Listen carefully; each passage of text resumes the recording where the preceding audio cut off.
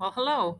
Uh, you should have seen the videos that I put on Google Classroom this morning, and there were a bunch of short little, like 2-minute videos that talked about the elements of art in photography. And they gave a lot of good examples of what photography would look like, showing like line or shape or form.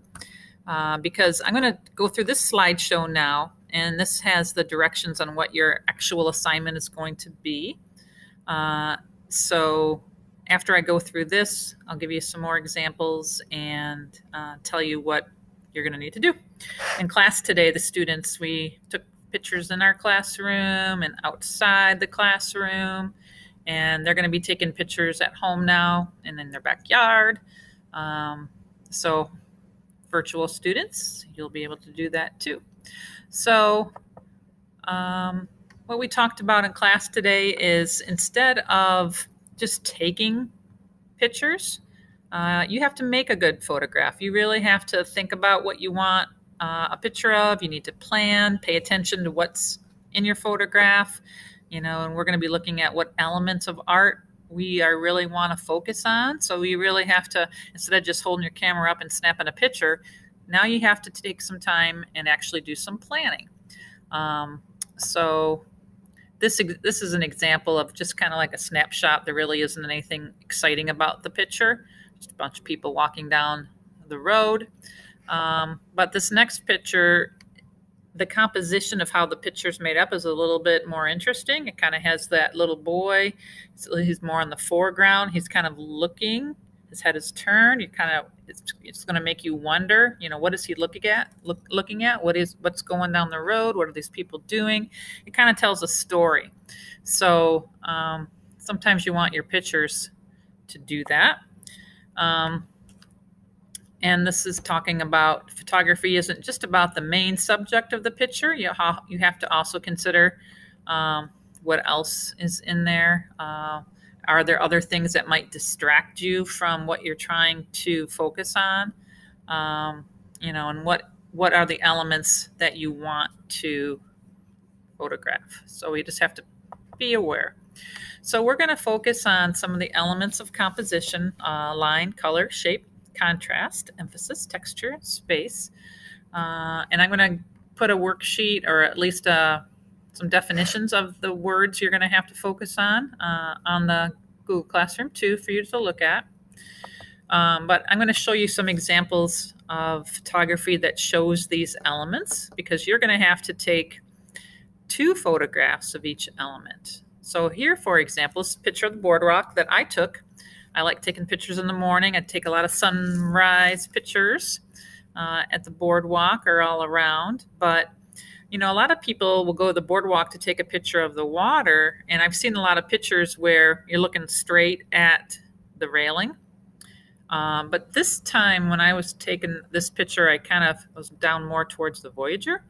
And you can see that the boardwalk is now at an angle and it's curving. So this is an example of how the lines in the picture create a little more interest. They're curved lines of the boardwalk. The railing looks like it's curving off into the distance, so it's kind of leading your eye. You're wondering where this is leading to. So it just, because you're on a different angle, it's creating more of an interest. So when you are taking pictures, you should try to put yourself at a little bit more interesting angle sometimes, instead of just straight at whatever you're looking at. Maybe you're going to look up at something. Maybe you're going to look down at it. Maybe you're going to turn yourself so you're at more of an angle instead of straight on. So that creates more interesting lines. Okay. This is just looking up at the ceiling of a building to create interest. You can see the interesting lines that were made in the architecture there. So if lines kind of create some type of a shape or pattern, that's very interesting to take a picture of. We're not sure what this was. We talked about it in class today. It looks like maybe a roulette wheel, almost, or some kind of a ride. But sometimes lines can create a sense of movement, which is kind of cool too. I took this picture of one of the sunrises, but the sky was obviously really red. So, that pop of color against the silhouette of the weeds creates a nice interest. So if you can take a picture of something that's very colorful, that is good. And even those weeds, the grasses in the front they actually create some nice line. So for example, this photo could be used for color, but it also could be used for these interesting lines. So many of your pictures might be good for different elements of art, but you just have to decide which one you want to use it for. You can't use the same picture twice. So you're going to need 14 different pictures because there are 7 elements we're going to be focusing on, and you're going to need 2 of each element. But I'll talk more about that in a little bit. Here's another picture that shows good color. So if you can find something there's lots of different colors in a picture, that creates an interest. If you see any shapes, now this is a fancy church with lots of different shapes in the windows, and that makes a very interesting picture if the shapes create a pattern. I took this picture of the leaf. I held the leaf up, the sun was rising, and I really wanted to see the shape of the leaf. So, I did this on purpose so I could see the shape of the leaf and the sun coming up behind it. So, pick objects up, look at them differently instead of just laying on the ground to create some kind of focal point. This is just a cool image of some different shapes. If you see many different shapes, maybe there was a whole bunch of leaves, for example, in a row, that would create a kind of unity that they all are similar. So overlapping shapes creates interest. I took this picture of another sunrise with that silhouette of some different weeds, and the contrast can be used to emphasize focal point 2. Maybe you want to get on the ground to take some pictures. This is showing like a contrast between like the soft grass and the rocks, but it also could be used to show texture of the grass, which is really interesting. Contrast can be used in having, turning on a light in one room and having some light on and it's dark in other areas. That can create interest. Color can create contrast. So if there's one color popping out against the background of another color, that can be very interesting. If you put something really big next to something really small, that can create very much of an interest with the contrast to size. Emphasis, go back one. Emphasis can be used to, if you're really focusing in on one particular shape, where everything else can be blurry and that one shape is in the center. That is really cool. Oh, now I gotta go back the other way. Wrong arrow.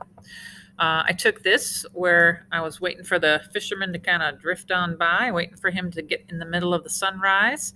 Kind of waited. I took a bunch of pictures as he was clicking. I was clicking as he was going. I was hoping to get him perfectly centered in that ray of sun, and eventually did get there. But I did have to take a lot of pictures and be patient waiting for that. So sometimes if you can position something, it creates a really nice emphasis.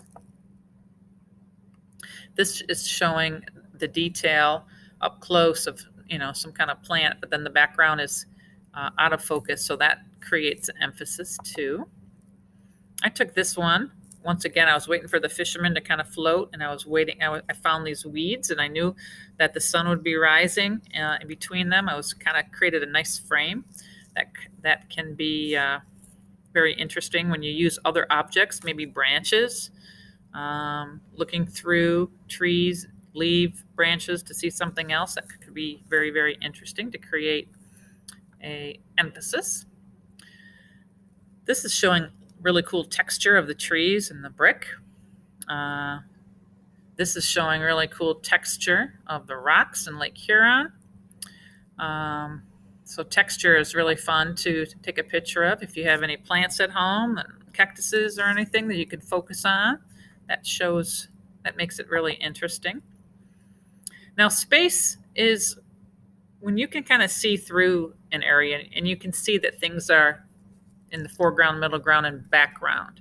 This woman is going through a door, so you can see space. There's stuff on the other side of the door. So if you can take a picture to show things in the foreground, middle ground, background, that shows space. That is something really good. I took this picture in Palmer Park, but once again, you can see through that arch. You can see the water. You can see the land behind it. That arch is large in the front. So once you can see foreground, middle ground, background. So if you can see that in your picture, it's not just flat. That creates a sense of depth for space. And then the last couple here, this is just a really good photography tip. When you create what's called an interesting composition, that's really what's all the subject matter within whatever you're taking a picture of. When you see what's in your frame there, that's your composition.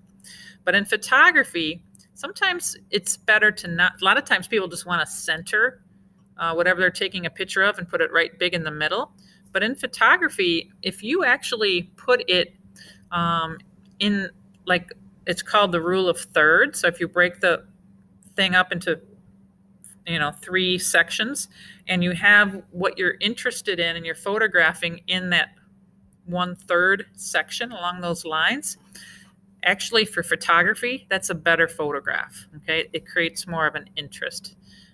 So when you are taking your photographs, I'm going to be asking you to have at least 2 of your pictures using this rule of thirds. So having, maybe you're going to take a picture of a leaf and to show texture. But maybe when you're taking the picture of the leaf to show texture, the leaf is in this on this line of the 1/3. Now, if you're taking a picture with your phone, you can turn the grid on. If you go to settings on your phone and go to your camera, under the settings, you will see a little icon that says grid. It's probably off, but I always turn mine on my phones. So every time I take a picture on my phone, I see this grid. And so sometimes you might want to, it's really good for centering things. Sometimes you do want things centered. But if you want to take a picture using this rule of thirds, you can get whatever you're taking a picture of on one of these lines to make it more interesting.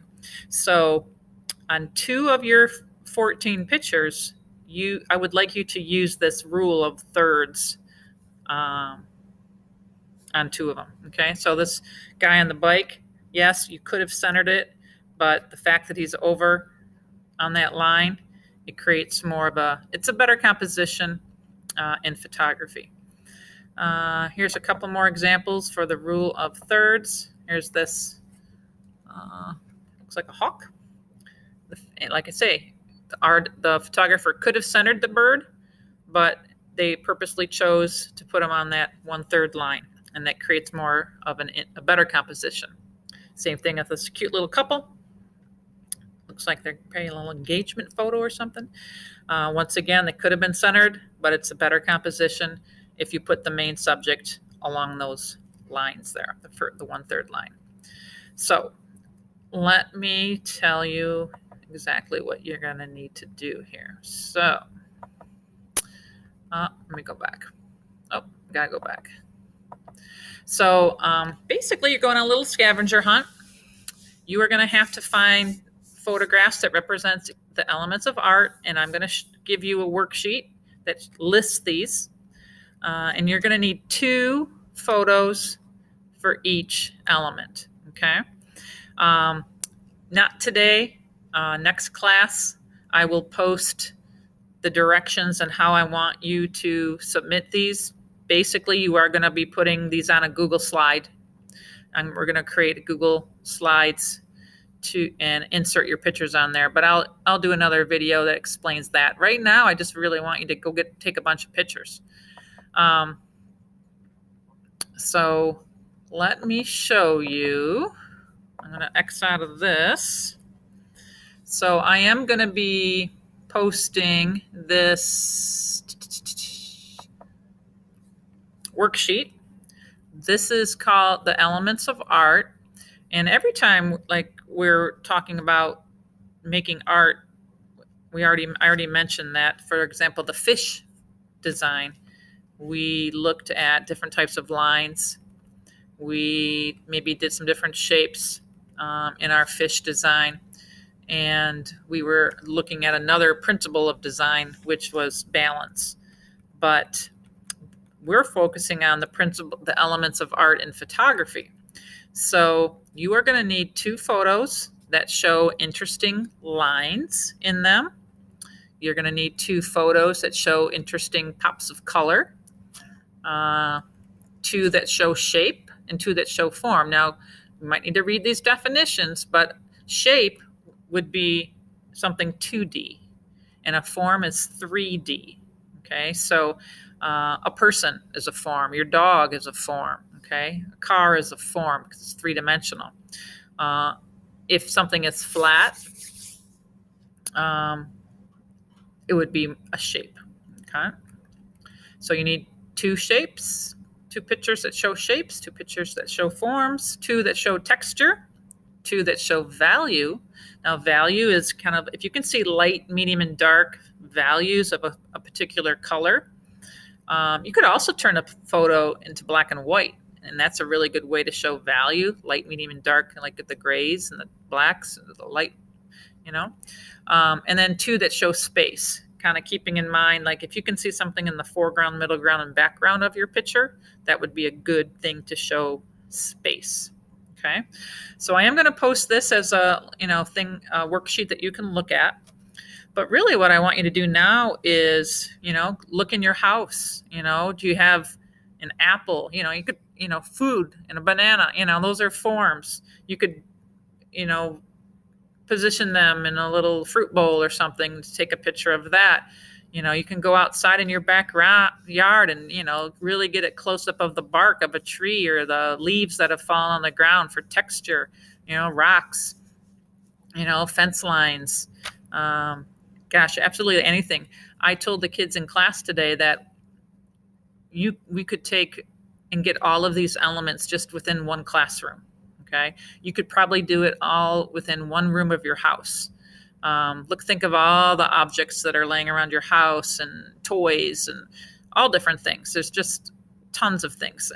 But you just have to concentrate on what is it you're trying to take a picture of, and just be aware of that. But go outside, in your backyard and see what else you can find. So, like I say, right now, for the next couple days, just take a bunch of photos. And then on Wednesday, I will do a little demo on how to make a Google slideshow and put these in it so that we can turn it in a Google Classroom. All right. If you have any questions, email me. But I'll also see you guys on a Google Meet on Tuesday too. All righty. That is it for today.